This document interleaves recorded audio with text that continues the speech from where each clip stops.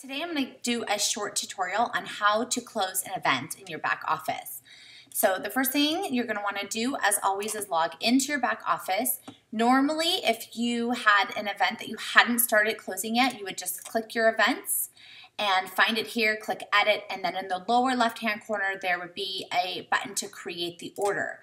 However, in this instance, I've already started this, so I want to revisit the event that I'm closing out. You're just going to find that under order, and you'll find it down here. It will say party order and the person's name, and you're just going to click continue.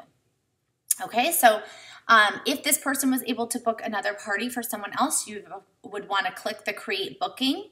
And then if someone else had, if this was a result from someone else hosting a party, then you'd want to put in the booking ID here so that that person gets the $15 credits. In this case, I'm just going to give myself the credit because I booked it, or I closed my party and I created a booking ID for myself. So I'm going to go ahead and look up my own booking ID so I can get that $15 credit, and then that way it doesn't ever go to waste. Okay, and then we're going to keep all this. This is all her information here. We're going to save and continue. And the first thing we're going to do is put in her half-price items, and I've already talked with my hostess about this, about what she wants. And obviously you want to apply the 50% off to the most expensive items. So she's going to be getting the Royal Shine for half off, and then also the Tangerine bomber jacket at half off, to order. And then she also has her hostess credits, and she's going to get the white bomber bra.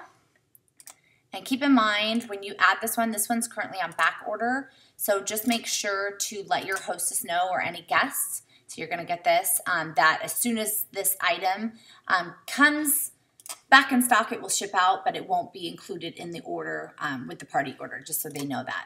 So you're going to click continue, and all of your information will show up right here. So here's my hostess. She's got her half price in there, her tangerine bomber jacket, and her white bomber bra. She's using her hostess credits.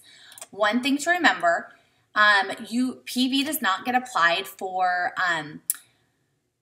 things half off. It does if it goes over the credit. So she's got her $25 credit. So anything beyond that will go towards your PV, or any retail she adds will go to your PV. But unfortunately, half off items do not go towards your own PV. So just keep that in mind. But the other part I want to show you, so remember I just applied my own booking ID.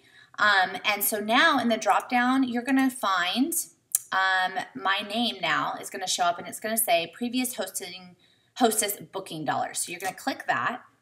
And then I'm going to get the training gloves because I've wanted those, and I figure I can use those when it's cold in the dugout.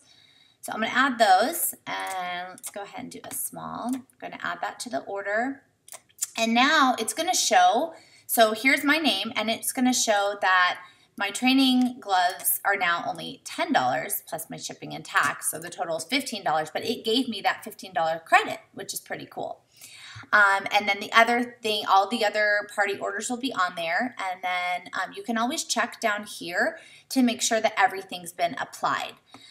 So make sure you've claimed all your half price items and any credits, and then your overage. This is what will be applied to the PV for her orders, because that's what she went over in her credit. So hopefully that helps. It's really simple. Once you do it a few times, you'll get the hang of it, and you'll be able to close it so quickly.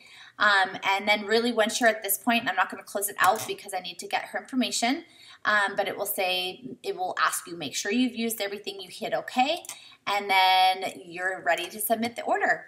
Hope that helps, guys. Let me know if you have any other questions on this, but it's pretty straightforward. The trickiest part is that booking ID. So it took me a couple times. It wasn't working. If it doesn't work ever, message Megan, message customer service, and they'll go ahead and just apply a $15 credit towards the previous hostess, whatever she wants to buy, and they'll just refund her the $15. So don't worry. Don't panic if it doesn't work. They'll still get the $15 credit.